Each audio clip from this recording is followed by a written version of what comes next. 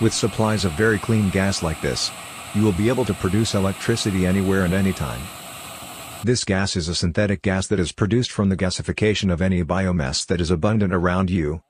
It can be from agricultural, plantation, forestry waste and even from urban organic waste. This high-quality gas, which is so clean, is sufficient to replace gasoline and diesel engines in distributed power generation for the energy transition era. But for sensitive machines, the quality of the gas could be improved further to be a cleaner gas like this. This blue flame gas is achieved once you manage to increase hydrogen to carbon monoxide ratio to above 2 in your syngas.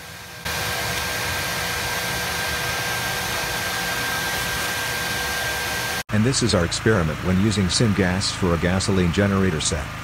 For gasoline engines, syngas can completely replace it up to 100%. So you do no longer need gasoline at all with this syngas.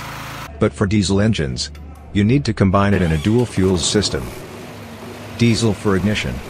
But after that syngas can replace it.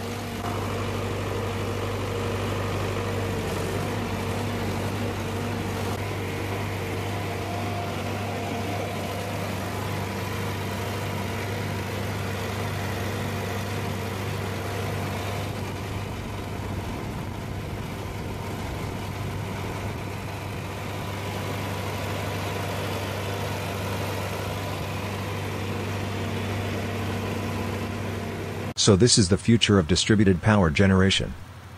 Where there are living humans, there is food, then there must be biomass waste. It is this biomass waste from your daily activities that, in just 2 steps, can become a clean and renewable fuel. First, the biomass is carbonized so that it can become a stable energy stock to be used at any time. The second is gasified it into syngas just when you need it. During storage or transportation, energy is stored in charcoal because it is the cheapest and easiest energy storage. Why do we choose a gasoline engine or a diesel engine for distributed power generation?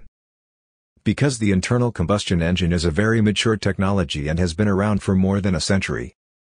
Lots of gasoline and diesel engines, both those that are deliberately made for power generation and those made for transportation, can all be converted into the syngas-fueled power generation engine. Because the machines are cheap, the fuel is also cheap. The electricity that is produced besides being clean and renewable must be cheap. This is the world's best chance to achieve SDG target number 7, namely clean and affordable energy, even before 2030.